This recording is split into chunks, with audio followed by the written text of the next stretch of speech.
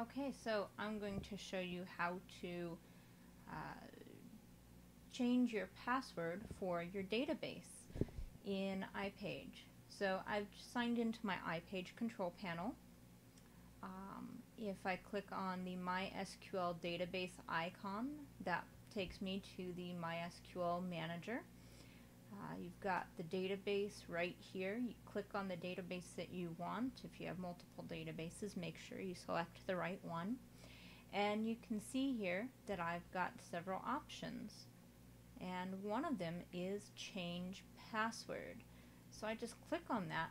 I don't have to know the current password. So in the event that I forgot my database password, that's perfectly fine.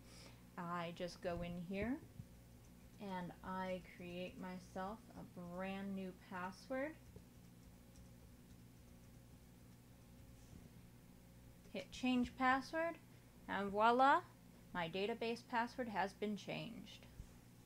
Join me next time for more iPage.